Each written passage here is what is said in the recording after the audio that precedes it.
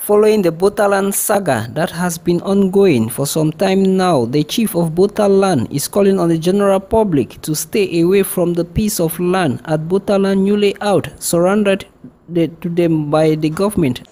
A member of the traditional council representing Onyabwele family. Here, if you see now the BOTALAND layout, we be seated by us from the Cameroon government and the Cameroon Development Corporation, known as CDC.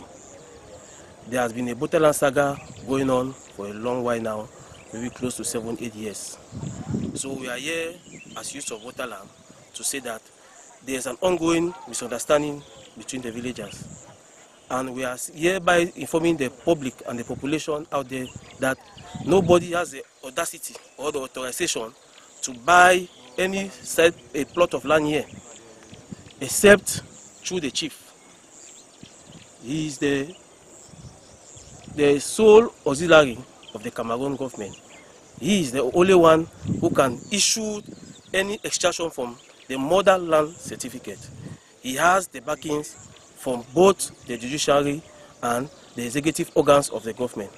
Meanwhile, Mr. Mulungu Joseph, chairperson of the BOTALAND Traditional Council, has this to say. I just want to inform the public that whosoever who is interested in buying or selling in our BOTALAND layout should pass through the official manner by seeing the chief of the village.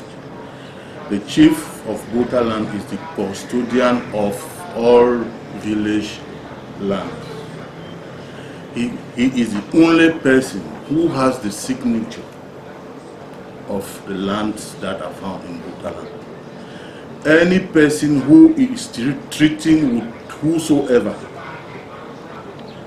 in relation to BOTALAND layout is doing that illegally, and he or she is doing that out of his own risk.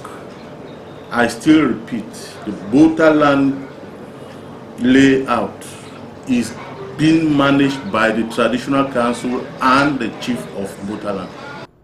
It should be noted that any person or group of persons who go behind to sell or buy land without the knowledge of the chief is doing so at his or her own risk, as they must pass through the right channel to acquire a piece of land at BOTALAND new layout.